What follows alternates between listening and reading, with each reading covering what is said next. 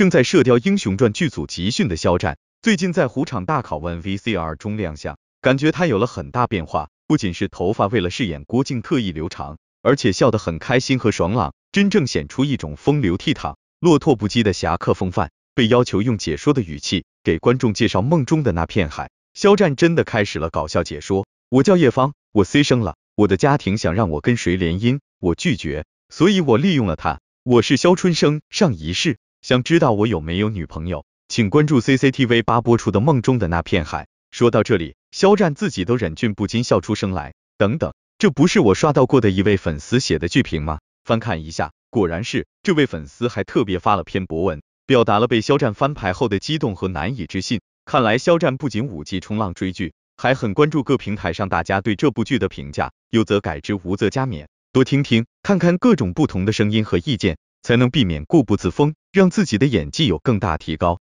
粉丝和娱乐博主写剧评也会更加有动力。被明星翻牌，真是一件令人倍感愉悦和舒爽的事。从肖春生到郭靖，肖战将实现从思想到演技上一次真正的跨越。肖春生在高干子弟中是一个出类拔萃的人，从当兵到因伤退伍到创业，他完成了一个普通人的人生理想。每到低谷时都能凭借坚强的意志，不屈不挠的抗争，战胜厄运，获得真正的圆满。然而肖春生终究是有遗憾的，他从小的梦想是当兵，是保家卫国，是在军营里干出一番轰轰烈烈的事业。而一场战争，为了挽救兄弟，他身负重伤，这个梦想也就此搁浅。如果没有那次意外，肖春生完全可以像顾一野一样立下赫赫战功，完成父亲未了的心愿。这个遗憾也将由郭靖来弥补。侠之大者，可以将爱情、生命都抛诸脑后，胸中永远汹涌着报国的热情和蓬勃的斗志，体现出道之所在，虽千万人吾往矣的勇毅和坚定。郭靖有君子的兰草芳华，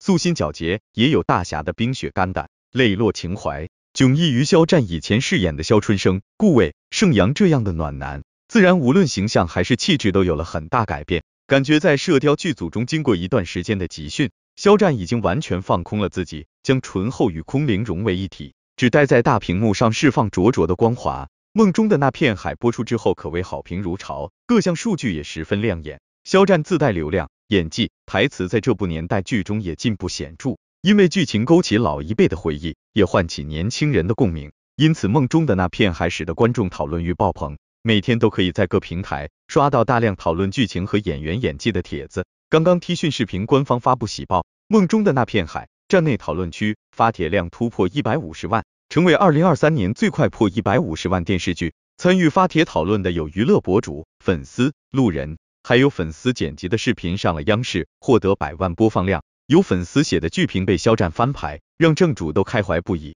每天写剧评发帖，参与到讨论和互动中，成了大家观剧之外最大的快乐。目前这部剧中大家讨论最多的还是肖春生的情感走向。剧情发展到现在，原来无论白月光还是朱砂痣，无论红玫瑰还是白玫瑰，都是童小梅。童小梅有白玫瑰的真静娴雅，柔情似水，更有红玫瑰的热烈奔放，奋不顾身甩飞恶棍，护住肖春生那一段，看着让人觉得又爽快又震惊。一向温温柔柔，说话都慢声细气的童小梅这么彪悍吗？但下一秒，童小梅又委屈的伏在肖春生怀里痛哭，会感觉童小梅太有人格魅力了。难怪肖春生在与童小梅热恋后，不仅心甘情愿被她拿捏，化身耙耳朵，还疯狂找存在感。二人同框时老夫老妻的既视感都溢出屏幕了。有人在幸福甜蜜中沉沦，就有人陷进痛苦和悔恨中黯然神伤。很多人说肖春生如果没负伤，也不会和童小梅走到一起。但即使肖春生没经历那场变故，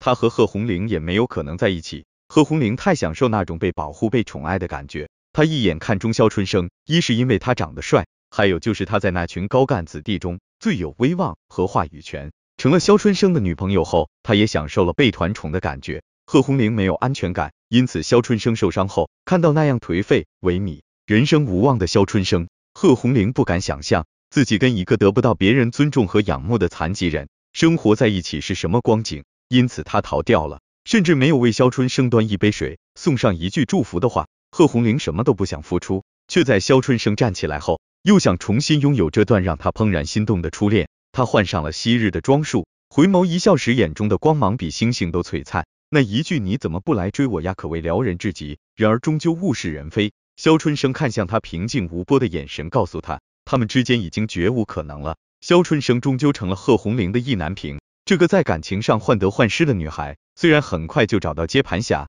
但眼中的光再也不复当初的炽热与明媚。肖战主演的新剧《那片海》可以说是捷报频传，成功实现了收视、热度和口碑三丰收，实时收视率破2，稳居全频道第1。这就是肖战作品的影响力和魅力。值得一提的是，随着这部剧不断热播，那片海一直都在创造历史，打破多项纪录，可以说是不可阻挡，各项数据一骑绝尘。据悉，肖战新剧《那片海》稳居全频道第1，实现了口碑、收视和热度三丰收。其实取得这样的好成绩，丝毫不感到奇怪。肖战作品一向如此，从来都没有让观众失望。另外，这部剧的额外招商等方面的情况更是非常乐观，挤破头皮也要插进去，深受观众们的喜欢和大力支持。从粉丝们的反响来看，看到这样的壮观场面，自然都非常开心，也都纷纷表示那片海值得。作为一部经典好作品，那片海得到大家的热烈欢迎，合情合理。对于肖战来说，那片海继续成为肖战的一个崭新起点。